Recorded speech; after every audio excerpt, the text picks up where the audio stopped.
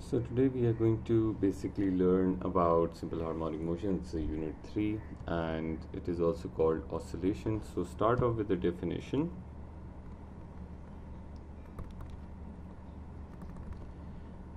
So it is defined that it is the to and fro oscillatory motion of an object about a mean position.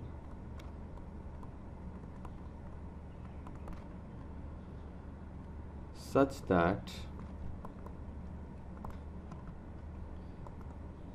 the acceleration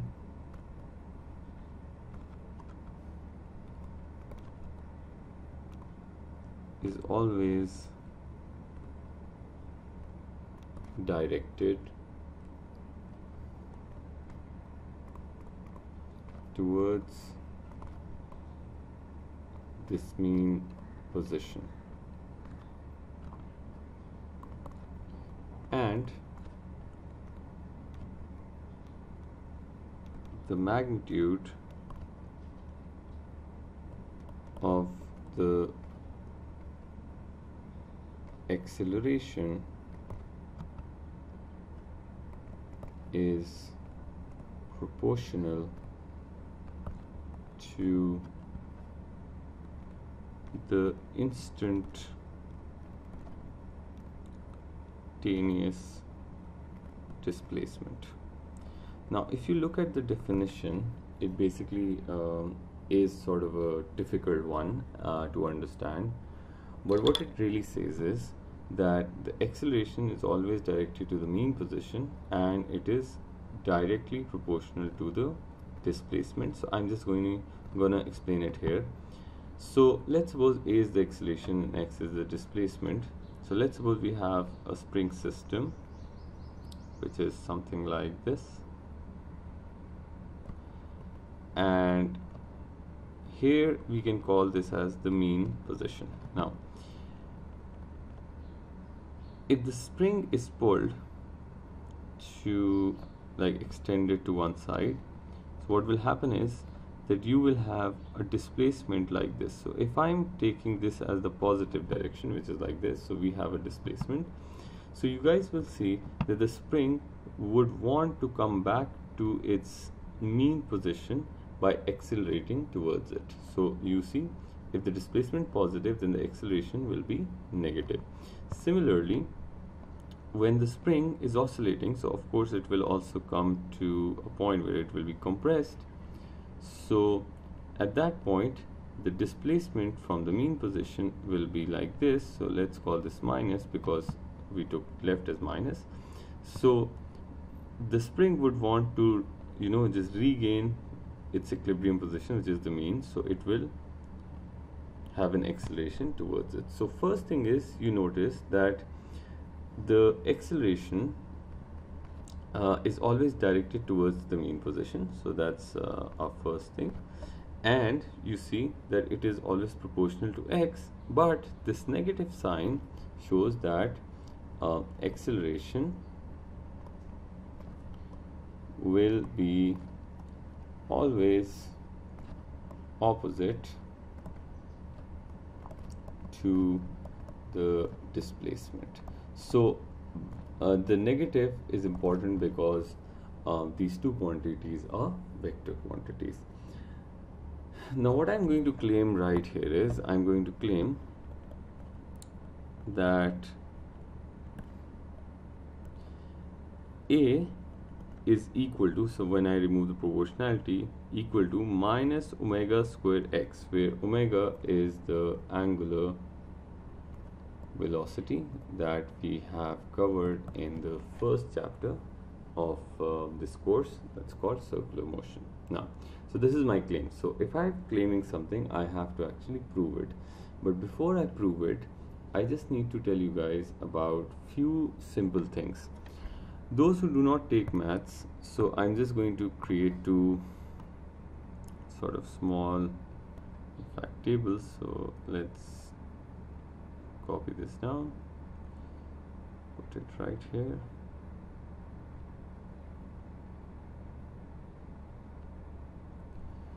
Okay, so here let's put some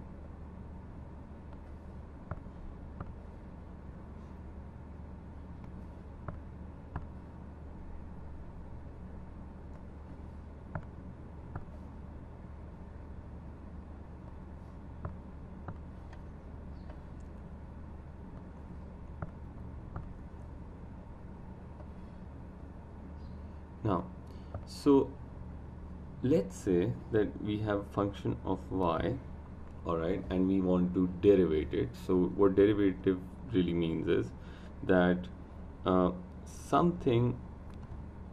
quantity that is changing upon some quantity like this. So if two quantities are like changing, so derivative means basically the gradient at any point of the graph. So if we have a function y, we would want to find dy by dx, and that is basically the derivative of y with respect to x. Now, how do we find the derivative? So let's suppose if we have a function of sine x, then the derivative would be cos x.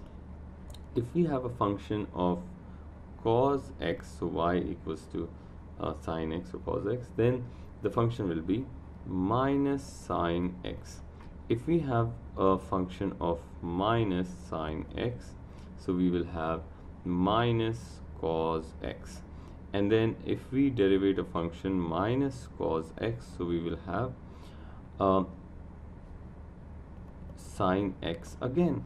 So you see that whenever I'm derivating sine, it changes to cos, but when I derivate sine, you might realize that there is no change in the negative or positive sign, so it will stay the same. But whenever we are derivating cos, it will change its sign. So you can look at this. Now let's look at some advanced functions so that we require for this particular topic.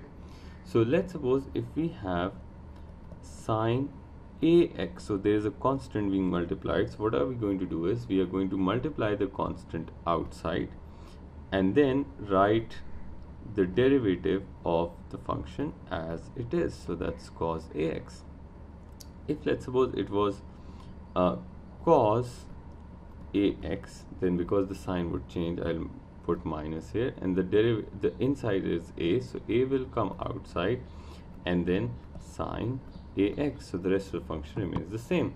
Similarly, if this is minus sine ax, so the derivative will be minus a cos ax, because the sign would not change, but the constant will multiply outside and the function will change. Now, if it is minus cos ax, then it will be just a and sine ax, because the sign is changed and the function moves from cos to sine.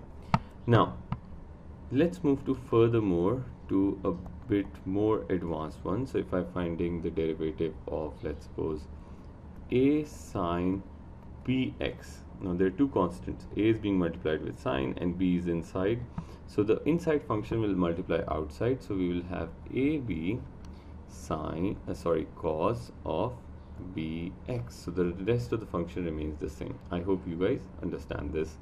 Now if the function is written a cos bx, so the first thing we know is the sign would change, so b will multiply outside, so it will be ab sine of bx. If it is minus a sine of bx, so the sign would not change, it will stay minus, it will be ab cos bx. And if it is minus a cos bx, then basically it will be, the sign would change, so ab sine bx. So that's our function right here. Now these tables are very important because these will help you derivate the equations quickly, and I would want you to actually learn that properly. So what are we going to do now? Now let's look at the equation that we really need to create. So let me just give you a sort of a insight about it. Generally, the sine curve is sort of a curve like this. So if there is a function, let's suppose x equals to x naught sine theta, so the function of sine would give you some sort of a equation where x is right here and theta is right here, so it will give you a sort of a function like this. If it is x equals to x naught cos theta, then basically the function would be something like this. Alright, so these are general graphs of sine and cos. So let's look at what will happen if you're looking at a certain displacement. For that, the best thing you can do is you can relate the circular motion with the SHM. Let's suppose we're moving in an oscillatory motion, which is represented by a circle. So we are at point A. I'm just gonna create, okay, my bad. I'm just gonna create a nice graph so you guys get confused. Okay, now, so we have a displacement x here, and we're looking at time. So what we need to understand is that if something is moving in a sort of a function omega, so right now if you look at the displacement that we have is actually 0. So at time 0 the displacement is also 0. I'm just putting a dot here, so that is the point A. Now if something moves, you know, after a quarter of time, so it will reach the top of the circle, which is, let's call this B, and this will be the maximum displacement, because if you look at it, it will give you the maximum displacement, which can be called as x naught. Now this is occurring at a time which is about a quarter of time, so basically it will be right here, and I can put the line like this. Now when it reaches to a point C, so now we have no displacement at all again, because now everything has decreased to 0. So which means at half the time the displacement again becomes 0. Like you can see, you can actually track it down through the circle, which makes it easy. When you reach about 3/4 of it, let's call this, so I'm just writing, this is point B, this is point C, so I'm writing this D. So after 3/4, like from here till here, so you might realize that now the displacement is there, but this time it is in the negative direction, which means if I track it down to 3/4 of t right here, so it is going to be like this.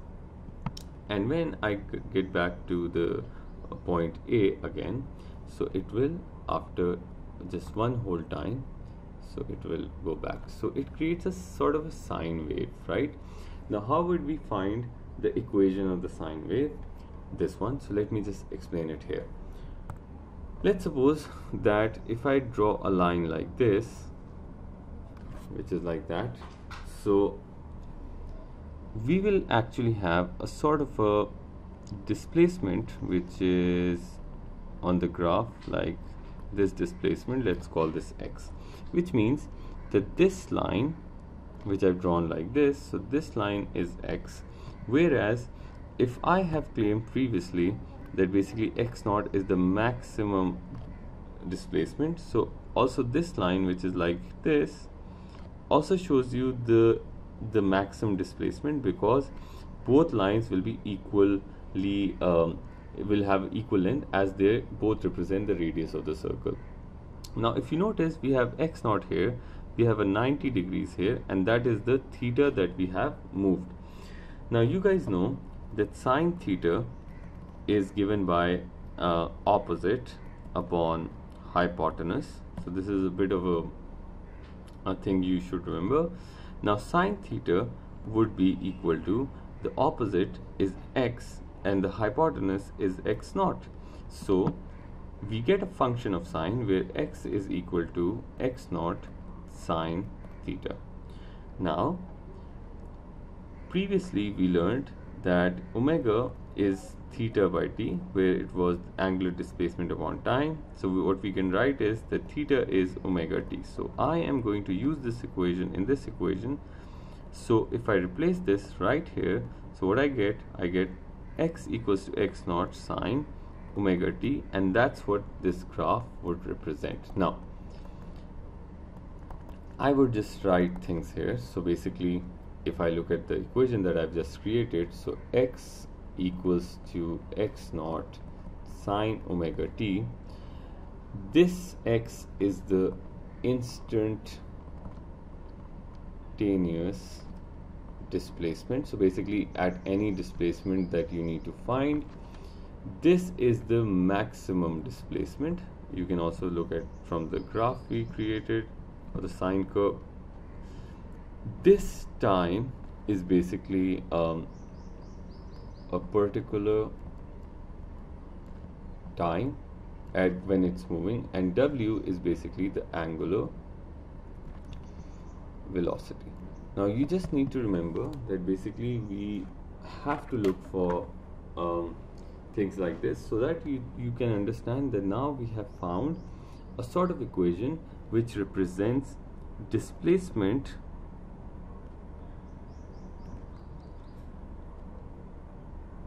at any particular instant. So basically we know that, let's suppose if we are looking for the movement of the spring, how far it has moved in a particular time, so we can actually find it through this particular equation. So let's write this equation. So it was x equals to x naught sine omega t. Now looking at this equation, then what we are going to do is we can actually develop the other equations like velocity. And velocity we have learned previously, like in our O levels, that it is basically the change in displacement upon the change in time. Now what it means is that this is representing the derivative of displacement upon the derivative of time. So this is where, since our equation that we are going to derivate is the displacement one, which is x naught sine omega t, so this is where our table that I showed you earlier, what we wrote, helps us. So if you look at it, the equation sort of looks like a function a sine bx. So what you got to do is, again, you see this constant is being multiplied for velocity. I am doing this. So this constant is being multiplied inside, so it will multiply outside. So I'm just going to write omega x naught, so it just multiplies outside, and because it's sine, it will change into cos and omega t. So as simple as that, we get the next equation, which is v equals to w x naught x cos omega t, and that represents the velocity of SHM. Now once we find velocity, then we can actually look for acceleration, and we have also learned from the definition of acceleration that it is the change in velocity over change in time. So acceleration is also the derivative of velocity upon derivative of time. You can also write change in velocity upon change in time. It's the same thing. So the equation that we now need to derivate is the velocity one, which is, I'm just going to write it down. It is v equals to omega x naught cos of omega t, and now the acceleration will be, because this is the function inside and this is a cos function, so you remember whenever there is a cos function which represents almost like this, so it is a cos bx, which will be equal to minus ab sin bx. So you can refer to that. Now What you're going to do is you're going to multiply it here. When you do that, it is going to be for acceleration omega squared x naught, because omega and omega will become squared. This will change into sine, and because it has changed from cos to sine, there will be a minus sign. So this is as simple as looking at the table and applying these equations, and you will be able to do it very quickly. Now if I put them in this sort of a hall of fame together, so basically we have three equations. We have displacement, we have velocity, and we have acceleration. So the displacement was given by x equals to x naught sine omega t. The velocity was given by v equals to omega x naught cos omega t, and acceleration was given by minus omega square x naught sine omega t. Now once we have all these equations, what I'm going to do is I'm going to change it, like a will be equal to, if I write it as minus omega multiplied by, in brackets, x naught sine omega t. So you might realize that this equation that I've just written right here is basically same as this equation, which is representing x, the displacement. So what I'm going to do is I'm going to replace this, and what I get instead of that, just x, which means that this is the same equation that I claimed earlier to be the equation of simple harmonic motion. And if I go back to show you that, so this was my claim, and now I have proved my claim to be a equals to minus omega x naught square. Now you guys basically might be confused that how are we going to develop these equations, because it seems too hard. So I just want to tell you that the requirement of your course is that you remember this equation, you remember this equation, you remember this equation, but you don't have to do the math here, right? No mathematics is involved. The only thing you need to understand is that these three equations are representing different quantities of SHM. Now you don't need to remember this, just remember these three equations and this fundamental equation that we have derived. But if you do understand what has happened, you can actually do it really quickly by just remembering this and then derivating it. It will make your life very easy, so you have to less to remember. So I hope you understand it. If you have any question, please post it and I'll try to answer them. Thank you.